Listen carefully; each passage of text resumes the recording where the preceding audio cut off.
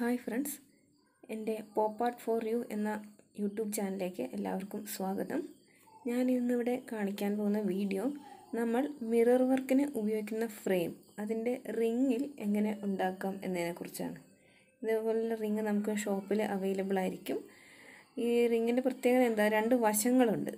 അതിൻ്റെ ഒരു അടിവശം എപ്പോഴും ഒരു ഫ്ലാറ്റ് ആയിരിക്കും, മുകൾ വശത്തിൽ ഒരു ചെറിയ പ്രൊജക്ഷൻ ഉണ്ടായിരിക്കും.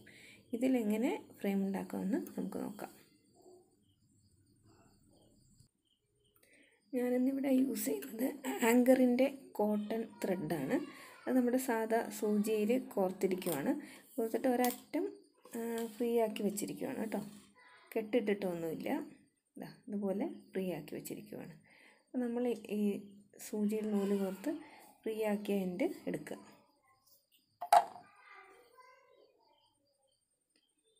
ഈ ഫ്രീ എൻഡിൻ്റെ ഒരു 1/2 ഇഞ്ച് നമ്മൾ വിടണം.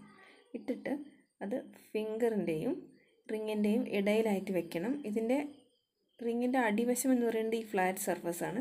അതാണ് നമ്മൾ വിരലിനോട് ചേർത്ത് വെക്കേണ്ടത്. അതിൻ്റെ രണ്ടിൻ്റെ ഇടയിലായിട്ട് നമ്മൾ 1/2 ഇഞ്ച് ലെങ്ത്ത് വിട്ടതിന് ശേഷം ത്രെഡ് പിടിക്കുക. അതിന് ശേഷം സൂചി മുകളിൽ നിന്ന് താഴേക്ക് വിരലിൻ്റെ ഭാഗത്തേക്ക് കടത്തിവിടുക. ഇങ്ങനെയല്ല, മുകളിൽ നിന്ന് താഴേക്ക് കടത്തിവിടുക. സൂചിയുടെ പിറകു വശത്തു കൂടി നൂല് മുന്നോട്ടെടുക്കുക, വലിച്ചെടുക്കുക. നമ്മൾ ആദ്യമേ കെട്ടിടുകയോ ഒട്ടിക്കുകയോ ഒന്നും വേണ്ട. അത് നമ്മൾ 1/2 ഇഞ്ച് ലെങ്ത്ത് വിട്ടത് വെച്ച് ശരിയാവും. നല്ല ടൈറ്റാക്കി വെച്ചതിന് ശേഷം വീണ്ടും മുകളിൽ നിന്ന് താഴേക്ക് സൂചി എടുക്കുക. പുറകു വശത്തു കൂടെ നൂല് ഫ്രണ്ടിലേക്ക് എടുത്തതിന് ശേഷം വലിച്ച് അടുപ്പിച്ച് ചേർത്ത് പിടിക്കുക.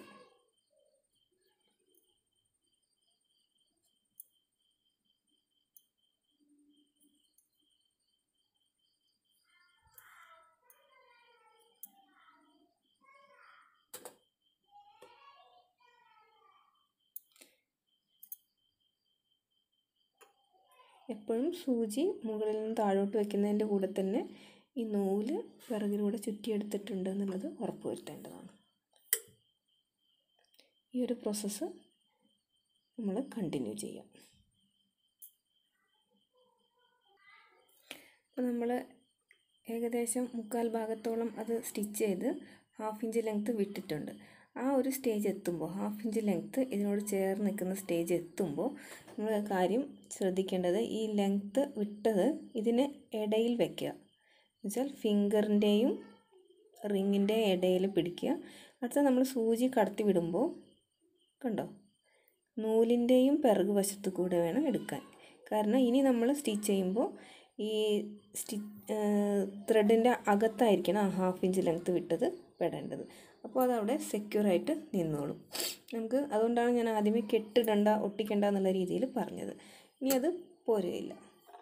ബാക്കി ചെയ്യുമ്പോൾ ശ്രദ്ധിക്കേണ്ട കാര്യം, ഈ ത്രെഡ് 1/2 ഇഞ്ച് ലെങ്ത്ത് വിട്ട ത്രെഡ് ഇതിന് നമ്മൾ ചെയ്യുന്ന സ്റ്റിച്ചിൻ്റെ അടിയിലായിരിക്കണമെന്ന്, അകത്തായിരിക്കണമെന്ന് നമ്മൾ പ്രത്യേകം ശ്രദ്ധിക്കണം. വീണ്ടും അത് കണ്ടിന്യൂ ചെയ്ത് ഈ വൈറ്റ് പോർഷൻ കംപ്ലീറ്റ് കവർ ചെയ്യുന്ന രീതിയിൽ നൂല് പുറത്തെടുക്കണം.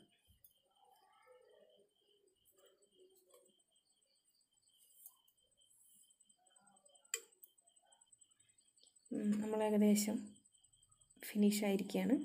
ഇത് അതിൻ്റെ ആദ്യം ചെയ്ത സ്റ്റിച്ചിൻ്റെ തൊട്ടടുത്ത് എത്തിയിട്ടുണ്ട്. ഇനി നമ്മളിത് കെട്ടിടുന്ന രീതി എങ്ങനെയാണെന്ന് വെച്ചാൽ, ഇവിടെ നമ്മൾ എത്തിയിരിക്കുന്നതിൻ്റെ തൊട്ടടുത്ത സ്റ്റിച്ചും ഉണ്ടല്ലോ, അതായത് ആദ്യം ചെയ്ത സ്റ്റിച്ച്, അതിൻ്റെ മുകൾ ഭാഗത്തുള്ള ത്രെഡിൻ്റെ ഇടയിലൂടെ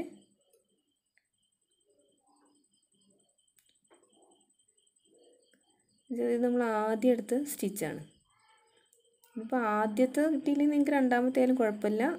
ഈ ഏറ്റവും ലാസ്റ്റ് ഫിനിഷ് ചെയ്ത സ്റ്റിച്ചിൻ്റെ തൊട്ടടുത്തുള്ള സ്റ്റിച്ച് ഏതാണോ അതിന് തൊട്ട് മുകളിലുള്ള ലോക്കിൻ്റെ ഇടയിലൂടെ സൂചി കടത്തി വിട്ടിട്ട് അതിൻ്റെ പുറകു വശത്തേക്ക് ആക്കുക. അടിവശത്ത് നമുക്ക് ത്രെഡിൽ കെട്ടിട്ട് കൊടുക്കാം. ഒരു ചുറ്റിയാൽ മതി. ഇപ്പം തന്നെ അത് കെട്ടായിട്ട് നിന്നോളും. വേറെ അഡീഷണലായിട്ട് ഒട്ടിക്കുകയൊന്നും വേണ്ട, ആവശ്യമില്ല. എക്സ്ട്രാ ത്രെഡ് നമുക്ക് കട്ട് ചെയ്ത് കൊടുക്കാം. ചേർത്ത് തന്നെ കട്ട് ചെയ്ത് കൊടുക്കാം. കണ്ടോ, നമ്മൾ കംപ്ലീറ്റായി.